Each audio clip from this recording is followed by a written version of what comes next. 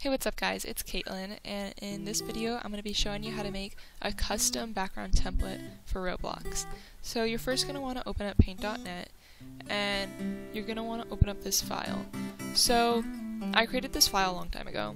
I'll just leave a link to it in the description below.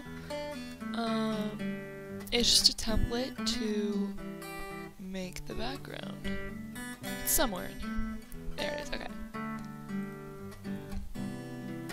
So all it really is just the template with where you're supposed to put the clothes. That area is green, and then 2 pixels outlined all around that. So the way you're going to use this is you're going to want to go find some design that you want to be the background. So I'm of course heading over to Pinterest, and I've saved tons of things, so let's see what I can find.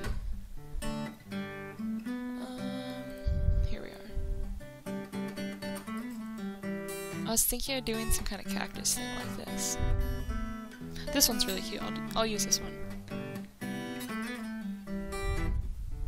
So you're going to want to copy the image, and then go back to paint.net, add a new layer, and put that layer underneath the green template thingy. So then you're just going to want to paste in your design, or your design. And just resize it, move it around, however you'd like.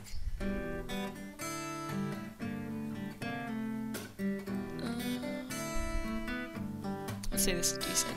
Okay. And then I normally like to add my username to it, so you can do that.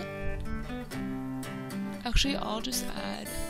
I have like saved usernames that I use for the background. Who's this one? All you really need to do is just add a new layer over the background design, and then just get the text tool, and then you can just go in and type your username. You can use some fancy font, and then just resize it. Oh shoot, that's big. We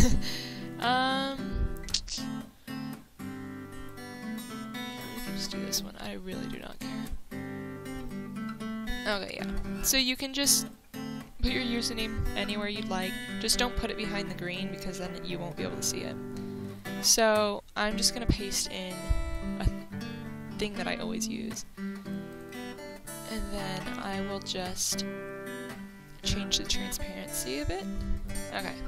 Now once you have that, you're going to want to add everything to one layer, but leave the background, the green part, its own layer. So like if I have all these other layers, you're going to want to add all of these together and just leave the green one by itself. So just merge all the layers, and then you have this. And what you're going to do is you're going to take the magic wand tool, and you're going to want to be on the layer with the green. You're going to hold shift on your keyboard and click on the green. That's going to select all the green on here. And then you're going to go to your other layer and just click delete on your keyboard.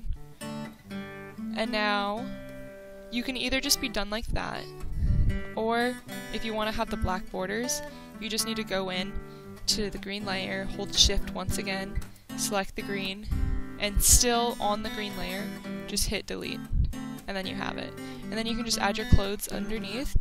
Oh, you're probably going to want to merge the layers. So you could just save that. And then... Sorry, I am an organization freak, but sometimes I forget where things are.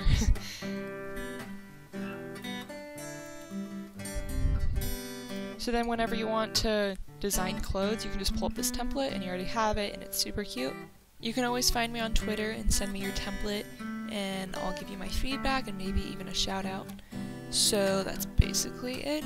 Thank you guys so much for watching. Be sure to subscribe and leave a like. See ya.